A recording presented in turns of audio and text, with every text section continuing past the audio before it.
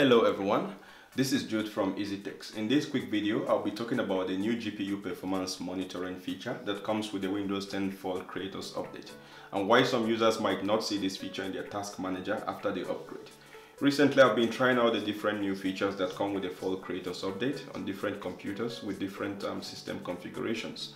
And so far, I can say that if you want to fully enjoy the features that come with the Fall Creators Update and any future Windows update Microsoft would release, be it virtual reality, remix 3D, paint 3D, or mixed reality, then you should consider investing more on your graphic processing unit, that's the GPU.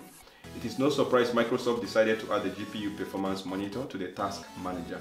However, this feature is not available on most laptops, even the fairly recent ones like this Asus ZenBook UX32VD. And this is because the GPU performance monitor can only be displayed if your chipset driver supports WDDM version 2.0 or above, and that is your Windows display driver model. To check what version of WDDM you have on your PC, open the Run dialog box using the Windows plus R keyboard shortcut. Type in 𝐷XDIAG.exe. That's the DirectX diagnostic tool, and tap the Enter key.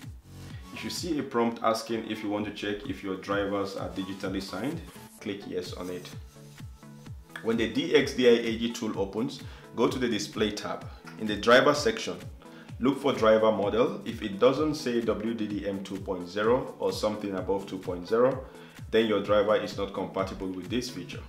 As you can see on this EliteBook, it has version 1.2, while on this ZenBook, it has version 1.3. Both versions do not support this feature. However, on this HP 255G3, although not as powerful as the EliteBook and the ZenBook, but it has the WDDM version 2.0. So when you go to the task manager, you are able to see the GPU performance monitoring feature there. Now, if you can't see your GPU monitor from the task manager, there are two possible ways to solve this problem. First is to try checking for driver updates. Your chipset might be able to support this feature, but unless your chip manufacturer releases the required driver updates, you won't be able to access it. So check with your manufacturer, especially if your PC model is not as old as such. The second solution would be to resort to a third-party application. There are several free GPU monitoring applications online, so you can consider installing one of them for the purpose.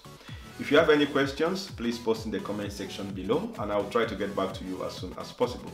Give this video a thumbs up if you found it useful. Don't forget to subscribe to my channel and hit the bell button for notifications on future videos. Thanks for watching and see you again soon.